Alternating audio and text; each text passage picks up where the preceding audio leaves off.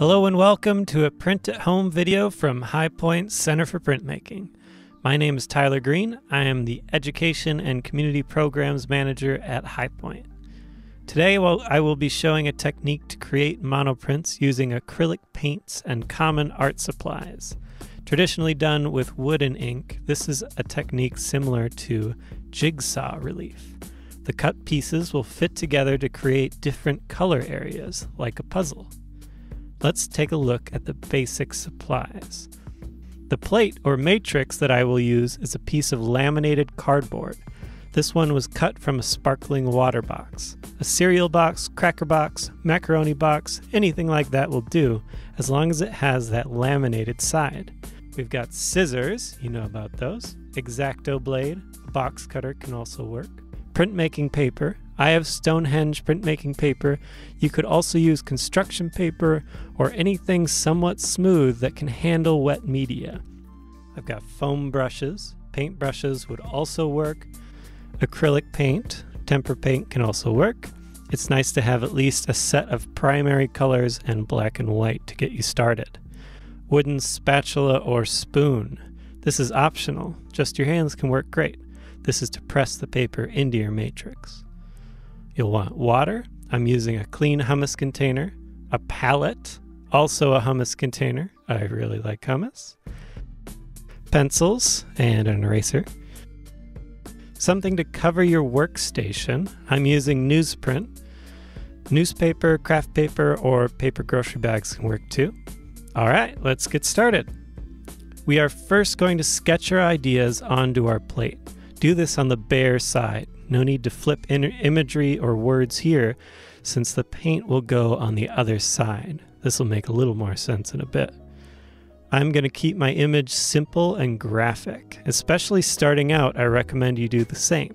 Plan to have 2 or 3 stencils or puzzle pieces. This abstract face will have an inside and an outside stencil. I'm keeping details large and bold so they don't fall apart.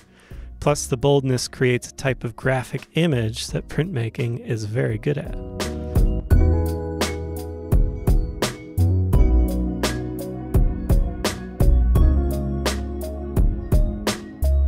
Cut your stencils carefully and slowly. Angle the blade in the direction you are going, rotate the plate as you go, and lift up the blade when you are finished with the direction you're going in.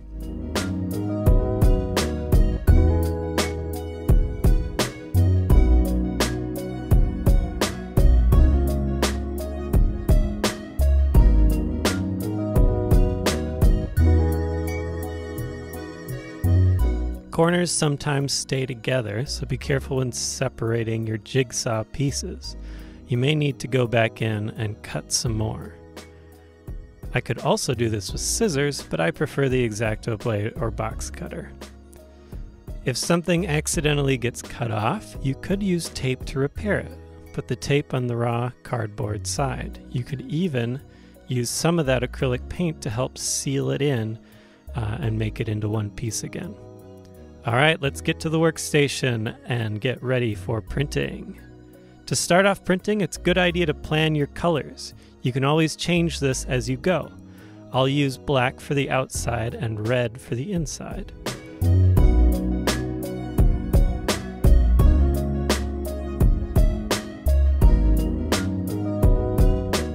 Put some paint in your palette. Mix in a tiny amount of water. Careful not to make it too wet. You want the paint to stay a bit thick and tacky so that it will stick to your plate.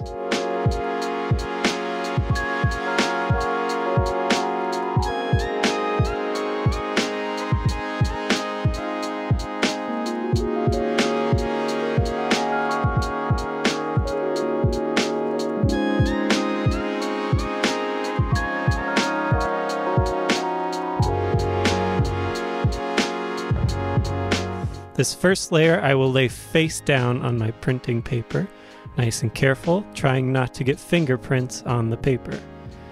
I put newsprint down over all of this to keep things clean and pressed down firmly with my fingers. Let's see how it turns out. All right, not a bad first impression. Let's try a few more.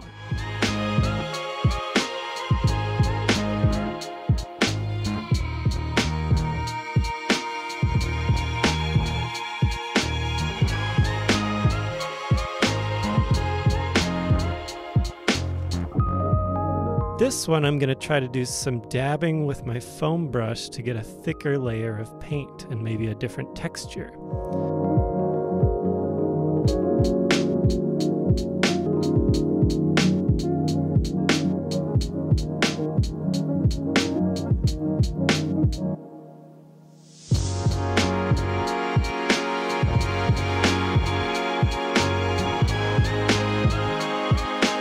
Okay, you can see the dabbed areas are very solid. This is great for more detailed spots. I was still very careful to have a thin layer of paint. If things get too thick, the paint will squish out of the plate while printing and create, let's say, interesting effects. You may have to play with the paint amounts to get things to work for you. Also, be sure you print before things dry out. This is part of why I made such a small print. I can work quickly and avoid drying. This one I'll try dabbing over the whole thing to see what it looks like.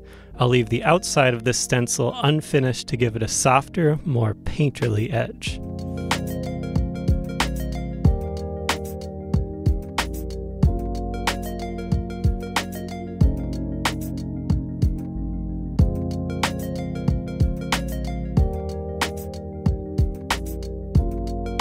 Excellent, nice and solid.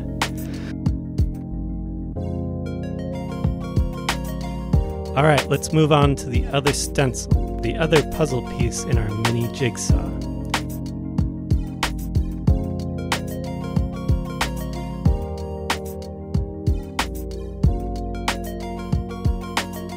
I'm going to grab a clean brush and use a clean section of my palette.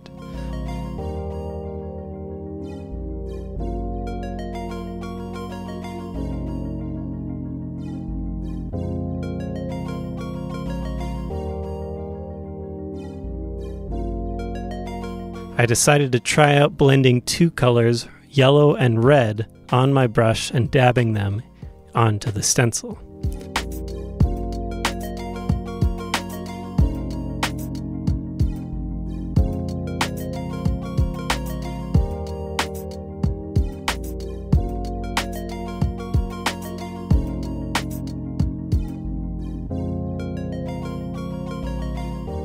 The X-acto blade can be helpful to pick up stencils when wet.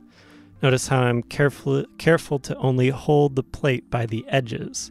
This is to keep my hands as clean as possible. Always be aware of where the wet paint is. Now, let's line up this with one of our prints. Lay that face down, put a dry piece of newsprint over it, and print. There we go. This is looking real nice. Let's try one more for good measure. Again, always checking my hands. I'll wipe them on a rag or on my apron if they're dirty, keeping them clean.